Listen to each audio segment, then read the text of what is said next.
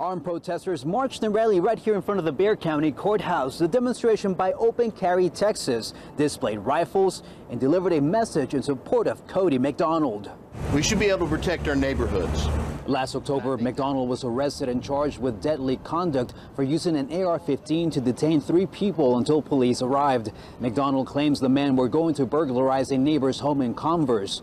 Monday night, members of the gun rights advocacy group Open Carry Texas came out in support of McDonald. In their message, they want the Bexar County District Attorney's Office to drop the charges and dismiss the case against him. But because Cody doesn't wear a badge, and because he's not a member of the government elite, Cody was thrown in jail. He was arrested and charged with a non-crime for doing what we have an inalienable right to do, which is defend our life, liberty, and property. Prosecution has basically classified him as the criminal and the suspects as the victims.